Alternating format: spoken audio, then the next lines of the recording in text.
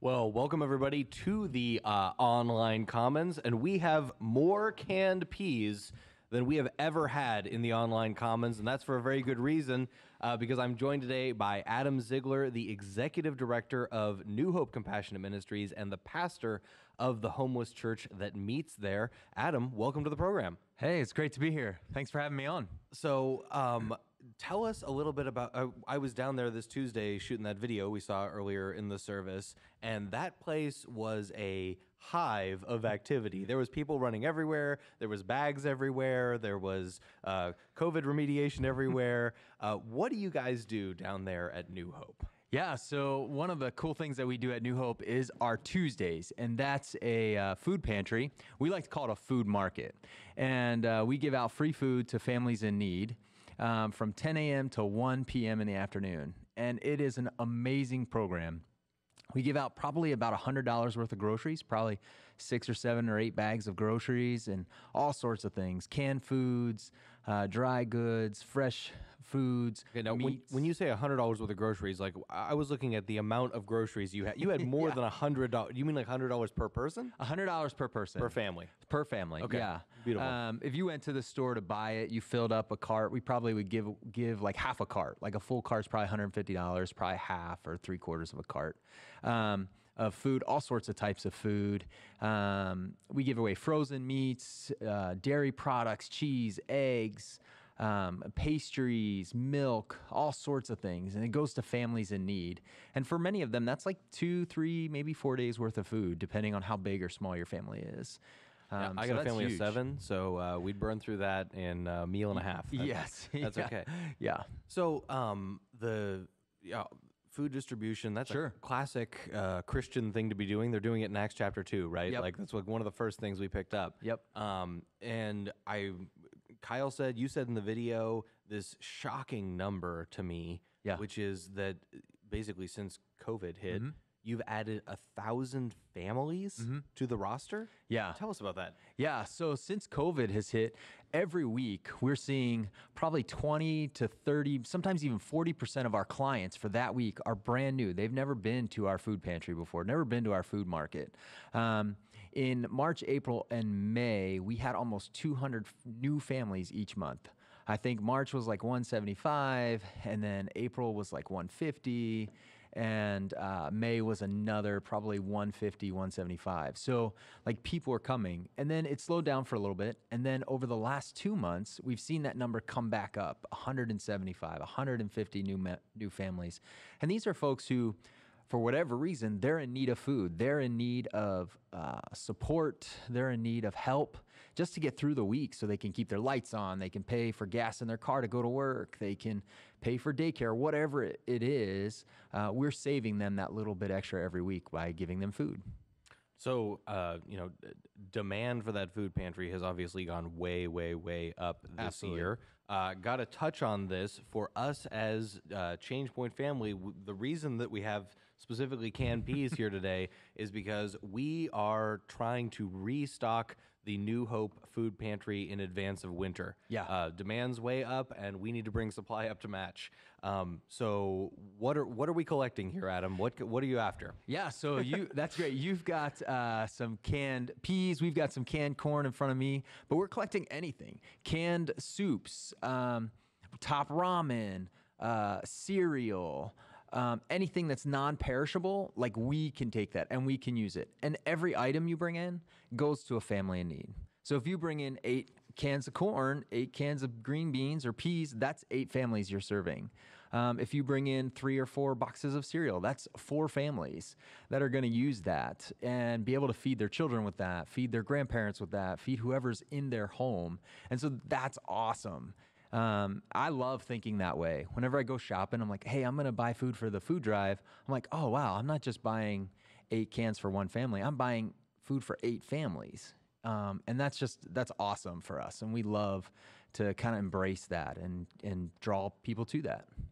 Food makes a big difference too in terms of like offsetting other costs. You were telling me about this. Why don't you speak to that for a moment? Yeah. So when people are struggling with financial resources in their lives, they generally cut food first. Food's an easy cost. You can extend that package of noodles a little longer. You take a little less food. You can extend that cereal longer, or you're going to use that can of peas and it's going to take 2 meals instead of 1. Like, you're just going to have your portions will be smaller, which isn't healthy. But when you do that, then that money you're saving for food, you're going to put towards your lights. You're going to put towards putting gas in your car, fixing your car, putting new tires on your car. You're going to put that to the new pair of boots you need because the winter's coming, or the new hat or gloves or jacket. Or we know a lot of families that will sacrifice eating themselves so that their children can eat. And you can find that if you Google any documentary on hunger-related issues, you will find a number of families where the parents will go without food so that their kids can have food. And so what we want to do is say, okay, how about we do this? How about we give you enough food that you can eat too, and then you can save money, rather than sacrificing yourself or your own health to feed your children or your elderly parents that are living with you or whatever it may be. And do you see people lifted out of poverty through this program? I mean, is it? Yeah, how does it work? We do. A lot of people say, "Oh, well, you're giving them food and they're just staying where they're at. You're enabling them to not get a better job or to not move forward." And what we see is that's the opposite.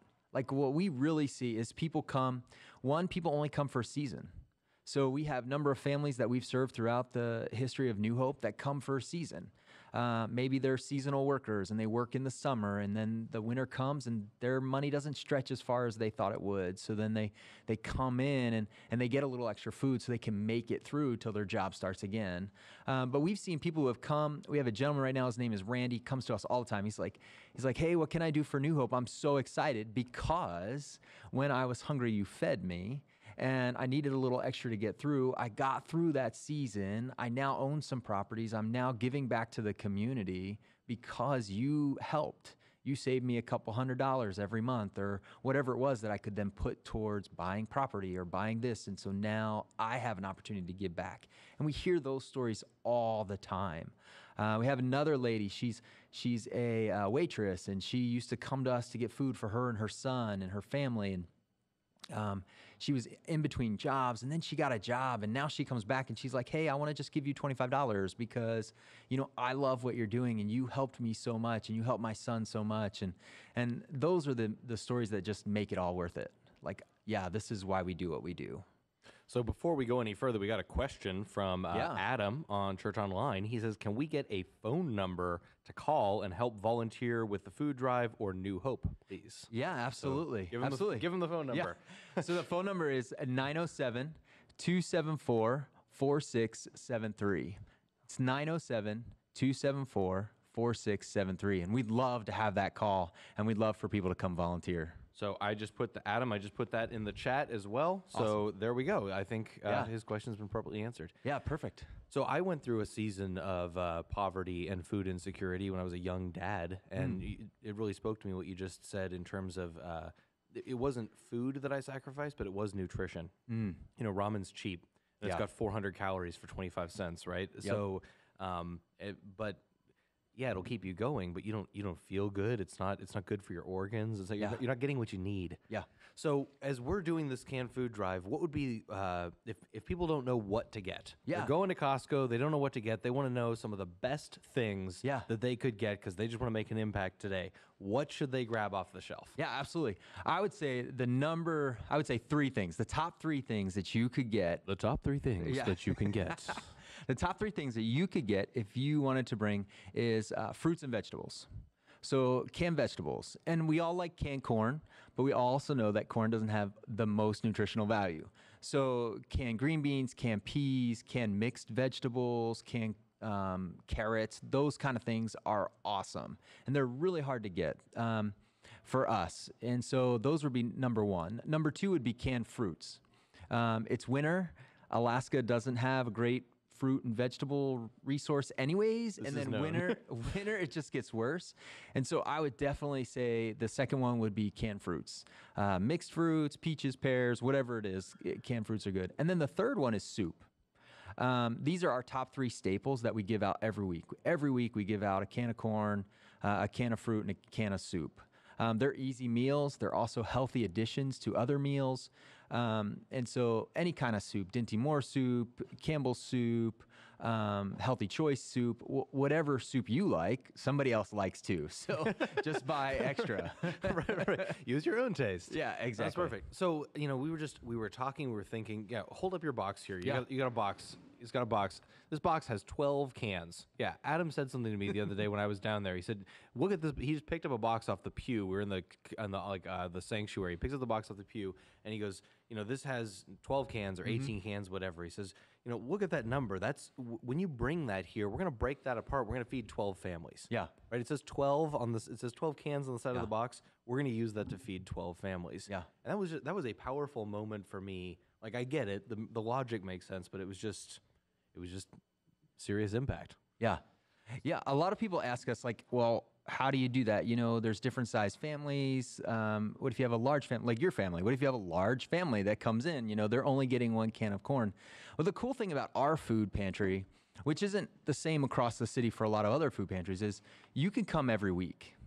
So if you're a family in need, we're going to give you enough to help you that week. And then you could come back the next week and we'll give you a little more to help you for that week. And if you come back, so we're not just giving you, a bag of groceries or a bunch of bag of groceries for the month and expecting you to survive. We're saying, okay, you can come every week. If that's what you need, you can come every week. Majority of our clients don't. They only come as they need it. But it's available for folks if they do. Oh, and you take the help. I'll say, as a father of 5, if I'm struggling with food insecurity, I will take your bag. Yeah. And I will supplement that rather than starting from scratch. Absolutely. Absolutely. 100%. 100%. So we're doing the canned food drive here at Change Point Raspberry Campus. We're collecting here in the Commons between now and November 22nd. That's 2 Sundays from now. The new Hope Pantry is open all the time, but as a church, we want to rally together and make a big pile of food and legitimately restock this pantry for that'd winter. Be so awesome. Because, demand's through the roof, right? Yeah, absolutely. So absolutely time for the people of God to step in and get stuff. So canned vegetables, number 1. Yep. Canned fruit, number 2. Canned soup, number 3 would be like absolutely. the best things to get. And then anything else, I always tell people, if you have a little extra this week and you want to go and say, hey, what can I do to help somebody else? Instead of giving money on the side of the street or just, giving money randomly, go pick up some food and bring it here. And you're actually involving your family. If you shop with your kids, if you shop with your spouse or wherever you shop, you're participating in that. I appreciate dollar resources too, but I think when we participate in it, it means so much more. So if I pick this can of corn up from Costco and I bring it here, I'm participating. I'm actually actively involved in feeding people. It's something Jesus did. Yeah, right? Absolutely. Jesus fed people. Yeah. And so there's almost something like sacramental to it, Yeah. right? And doing that with kids is great. I'll tell you, when I was down there on Tuesday, afterward I immediately went home and told my wife that we should volunteer down there either as a family or as a life group. Yeah. You guys have a great setup down there, fantastic facility, seemed very safe, very well organized, and I thought that would be such a powerful experience. And also, the time is now. Yeah. The time is now to do it. So if people are interested in volunteering, what would be the easiest path to get a hold of you guys? Just call the number, come downtown. What's absolutely. good? So there's a lot of ways, right? Just like there's a lot of ways to get involved here, there's a lot of ways to do almost anything anymore. You could check out our website. So our website is newhopeak.org.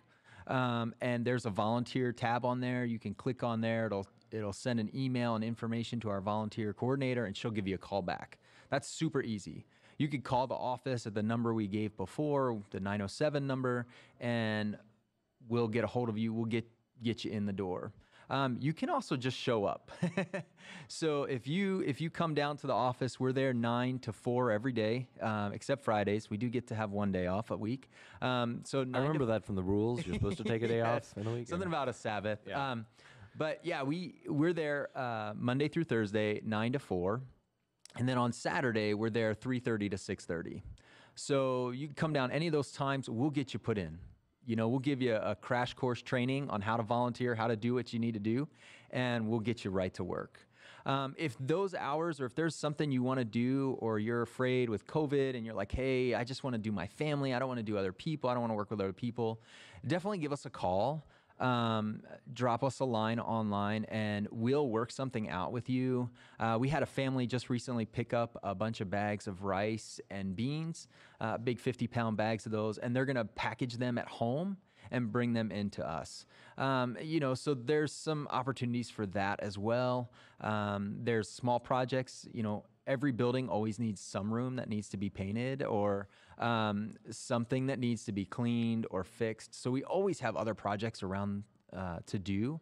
And then our Saturday program, we have a Saturday homeless church that we feed. And so we're always looking for folks who want to make some meals or want to come serve that or be a part of that. So there's lots of ways to volunteer. So we're going to talk homeless church just in a minute, because we're not just going to drop that bomb and then cruise on, get on with our lives. But before we do, I just want to let you guys know, Change Point family, I will put a link to the New Hope website on the quick links of the app. If you're watching at 9:30, it won't be there just yet. But if you're watching at 11:30 or 6, it will be. So in quick links, we'll have a link directly to your webpage. Yeah, that'd be awesome. So that if you are interested in volunteering, you can just go straight there from the app. Yeah, perfect. Sounds good. That sounds perfect. So, we said executive director and pastor, and we kind of dropped this thing about a homeless church. Sure. So what and the homeless church is not the only church that you guys have going down there. So tell me about the spiritual stuff that's going on at New Hope Compassionate Ministries. Yeah, so I like to tell everybody that we are a church that focuses on compassion rather than worship. A lot of churches, we focus on worship, and that's what we do. That's what we're created for. That's what God has called us to do, to worship him in spirit and truth. So we focus more on compassion, but we still worship. And so we have a homeless church that meets on Saturdays, and we serve about 50, sometimes higher, men and women that come off the street. Not everybody who comes to that service is homeless, but the majority are. And that's on Saturdays at 4:30. I co-pastor with another gentleman, and he and I split the teaching. We split the pastoring of the folks there. And then after the service, we always have a meal. And it's just a warm thing. It's a warm place. It's an opportunity for folks to just come and just experience Jesus and his love and compassion, get to know the Spirit of God, and it's awesome. But we're in this huge old building. The building was built in the 1940s, continued to be expanded, and it was housed this great church. And so we have this amazing facility. Yeah, it's beautiful. Yeah, it's massive. And we don't want it to go to waste. And so we partner with local churches that are small, that can't afford their own building. And we say, come in and worship here. And so on Sunday mornings, our sanctuary is used twice. In the morning by a Spanish-English congregation, and they're awesome. They're a great church. And in the afternoon by a Samoan congregation. And they too are equally as amazing. On Saturdays, we partner with a local Seventh-day Adventist church to give them space to worship. We have another apostolic church that kind of meets in some other classrooms in our facility, and they have a little sanctuary, mini sanctuary, and a mini fellowship hall, and they're just awesome. And for a while, we were investing in church plants. We had 3 church plants meeting downtown, and they were really working hard to reach people for Jesus Christ. And unfortunately, COVID hit, and they couldn't meet in person. And you and I know, and I'm sure people online know, how hard it is to do church online. And it's kind of complicated. It is. And when you're a real small church with a bivocational pastor, and it was extremely difficult for them. And unfortunately, they had to close, and we're really sad about that. But we'd love to partner again. So, we have space, and we want to invest in the kingdom of God. It's not just about New Hope, it's about the kingdom and whatever that looks like. I love it. We got another question here from the chat. So the specific question is, hey, we got a 48-pack of ramen from Costco. The big box is already open, but there are about 30 individual unopened packages remaining. You want it? Yes. Okay, so yes. So let's expand that out. If you have a big kind of Costco pack size box of things, and some of them have been used, but you've got a bunch left over, absolutely New Hope will take that stuff. Oh yeah, the same with these boxes. You know, if you're like, hey, I'm going to buy this from Costco, but my family needs 4. Can we bring the rest, or we need half? That's totally okay. We don't just want these. We want the individual cans as well, or the individual packs of Top Ramen, or a lot of those multi-pack things we'll definitely need and use and give out. So there's your answer. And if you're going to do this, guys, we'll go back to if you have kids, bring your kids with you to do this. Oh yeah, absolutely. It's safe. They can come there and you're teaching them, right? You're showing them. Yeah. Right? So you're creating in your children a lifelong habit of generosity. A lifelong habit of being gracious. And that's what we want. As parents, eventually we're not going to be here, and someone else is going to have to continue the work that we do. And so it's awesome to bring your kids with you, get them involved. And they're going to remember 2020 for the rest of their lives, no matter what, right? It's the year we didn't go to school. It's the year there was no football. It's the year, okay, right? Like they're going to remember that for forever and ever. But what did mom and dad do in that season? Yeah. And I think it would be a great thing for them to see that one of the things mom and dad did is they started delivering food on a regular basis to this place, right? And when they're a little bit older, why did you do that? And the values demonstrated there. So Absolutely. really wonderful. Yeah. Oh my gosh. So you didn't even mention the homeless church in your list of churches. What was that? 6, 7 churches? How many? Yeah. We were up to, at one point, I believe, 8 churches. We've kind of dropped down to that. I think we're at like 5 now. But our homeless church is our priority. That's the one that we actually minister through. We pastor, we involve. I lead music for that every week. My daughter was leading that before she went to college. Like it's a passion of ours. When you say executive director and pastor, you mean of that? That's where the pastoring comes in. Yes. So is it called Homeless Church? No, it's called New Hope Christian Fellowship. Okay, New Hope Christian Fellowship. Yeah, New Hope Christian Fellowship Church, and it's an awesome place.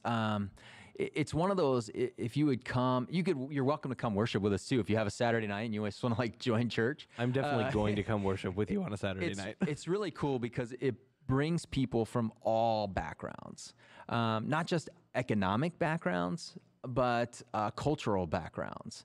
We have a huge Native population here in Anchorage that's homeless, and a lot of the folks that come worship with us are Alaska Native. And but it just draws us all into one place, which is really what the kingdom of God is about, right? It's about people from diverse backgrounds, folks who are housed and folks who are unhoused, folks who are Caucasian, folks who are Alaska Native, folks who are Hispanic. We have a whole bunch of people that come together and we worship together, and we celebrate, we sing, we pray for each other. We're about ready to do a baby dedication. We've done baptisms. I mean, it's a church. It's a church. And our target audience is the homeless population in Anchorage, and we get to meet a lot of those folks. And it's fun when I go to bigger events around town, whether it's Project Homeless Connect, which is in January, which is an opportunity for us to count and connect with homeless folks around the city. I'm often called pastor, hey, pastor. And I kind of like that. I like being considered a pastor to the homeless community. It's encouraging, and it's what God called me to do. So it works. That's cool. Yeah. Because you're not from Alaska. Where are you from? I'm not. I'm from Pennsylvania. So I'm an East Coast guy that just picked up and just got lost. Yeah, I was driving and made a wrong turn and should just have taken a left at Albuquerque. Yeah. I drove through Canada and I was like, oh well, hey, I'm back in the United States, so let's just stay here. That's my passport works, my money works. Right. So we're short on time. Yeah, man. Are there things that that you would like the Change Point family to hear that I didn't give you a question for, right? Like this is kind of open mic to you to talk to our Change Point family. Yeah. So first I want to say thanks, man. Change Point is awesome. I've been at this job for a little over 6 years. My predecessor was actively involved in Change Point, and I think actually when he left New Hope, he came on staff here as Brian Schaefer. And so for as long as I've been at New Hope, Change Point has been actively involved in what we do. We've had small groups come and do whatever we ask them to do, like, hey, paint this room, hey, clean up this trash, and they do it with a smile, Good job, which everybody. is awesome. So yeah, like, thank you. Like, thanks for doing this, and just thanks for prayer and support, and that's awesome. So number one is thanks. But I would just encourage people to be compassionate. You know, in Matthew, and Jesus fed the 5,000. And the disciples came to him and they were like, hey, these people need food. We should let them go. And Jesus looked at his disciples and he said, no, you feed them. He had great compassion on the people and he told his disciples to do the work. So we are a compassionate ministry center. We have great longing to see people supported and helped, but we can't do it by ourselves. We don't have a huge staff. There's only 3 of us. I'm the only one that's full-time. Everybody else is part-time or super part-time, I like to say. And so I'm the only one there all the time, and I can't do it by myself. My staff can't do it. We need people. We need people to volunteer. We need people to donate. We need people to support. And, you know, whatever that is, and however little bit, one can. You're impacting one family. That's huge. You know, to think in the grand scheme of this world, to say, man, I helped one family. You know, I helped that person. They were in need, and it made a difference. You know, on Tuesday, you were there on Tuesday, and when we have our food pantry open, you know, you get more out of it than probably the people get there. You know, they get a bag of food and you're like, oh my gosh, this was an awesome experience. And we're actually starting a new program in 2 weeks. We're going to be doing home delivery. So we're going to be, we got a van, we've got drivers, and we're going to be delivering food to people's homes who can't get there. So we're like expanding our ministry, and we're going to need more food. So you're like the right time. And we're going to be able to get to where people are, not just have them come to us. So we're pretty excited about that too. Yeah, you mentioned in the video that you serve a lot of older clients, or people who are maybe in a higher risk category. And how's that been this year? So with COVID, is it affecting people? I mean, it's hysterical. So we've seen our numbers grow, right? We've talked about that. You know, 1,000 new families over the last 8 months that COVID's been here. And so that's huge. But we've also seen folks not come. We've seen a lot of people not come because they were afraid. We would hear stories of, hey, can I pick up for my friend because they don't want to come out. They're afraid of getting COVID and they need food. You know, people who were staying home even though they were hungry. And so we're trying to find new ways to reach those people. How can we get more food to families who aren't able to come out? Seniors, disabled folks, folks who are immune compromised, whatever it may be. And so we're hoping that our new delivery service will catch on and we'll be able to reach more and more families. It's awesome. Yeah. Well, we are out of time. Change Point family. That breezes right by, doesn't it? Yeah, absolutely. Adam, I cannot thank you enough for joining us on the Commons today. I'm sure we'll be talking to you plenty more. Thanks, Tony. I appreciate it, the man. rest of the year. Change Point family, God bless you. Thank you so much for joining us. Have a great week, and we'll see you next Sunday.